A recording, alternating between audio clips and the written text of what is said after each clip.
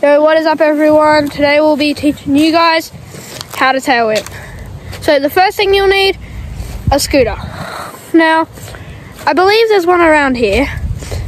I can't seem to see it, but wait, is that what I think it is?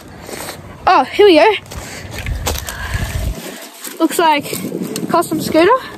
Looks pretty good. Next thing we'll need is a ramp. Now, I've heard intel that there's a skate park around here, though I'm not sure where. Hold up. Oh, there it is.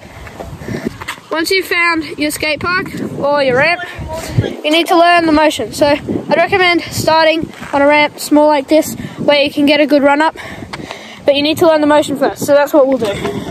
When we start, you gotta figure out which stance you are. So there's regular, which is like this, where you stand your toes to the right, and then there's goofy, which is toes to the left.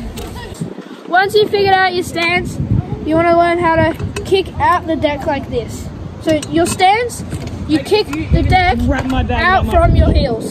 So like this, regular would go like this, and goofy would go like this, right? So once you learn the kick, you got to learn the motion, which you got to roll your wrists to keep the deck going around. And it's the same for goofy. You got to roll your wrists the other way to keep the deck going around. Now once you've got all that, put it together, put it on the ramp, and you're pretty much good to go. How can I tail whip? Once you've learned the basic motion, you want to try it on the ramp something like this. So it's not very high, and you need a good run up, okay?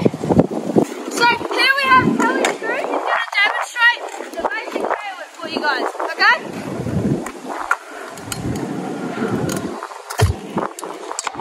See, he rides goofy and I ride regular, therefore he whips this way and I whip this way. So now I'll show you what it looks like for someone who rides regular. Sorry. You're actually sorry. The basic way, you need to make sure you pop off. You have to pop off, kick it out whichever way you need to go.